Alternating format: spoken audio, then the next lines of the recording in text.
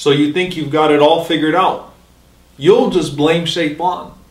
Or maybe you'll just say your parents didn't raise you right. Or maybe your friends growing up kept Islam out of sight. Or maybe you were just born without a chance. Or in other words, Allah created you just so you could dance.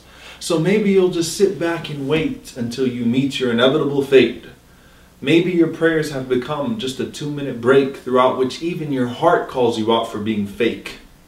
You know, many times we talk about keeping hope in Allah, but have you lost hope in yourself?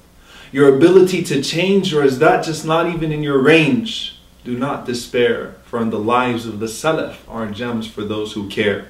To heed the advice of a man who was so hopeless it just seemed unfair. Umar ibn al-Khattab radiyallahu anhu, who said, "Hasibu anfusakum qabla an tuhasabu."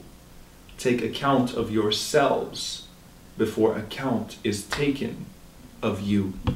So join me, my dear brothers and sisters, as we explore behind the scenes in the lives of men and women who taught us the spiritual means to attain the pleasure of the one who has no flaws or needs, but is ever most merciful and ready to accept both you and me.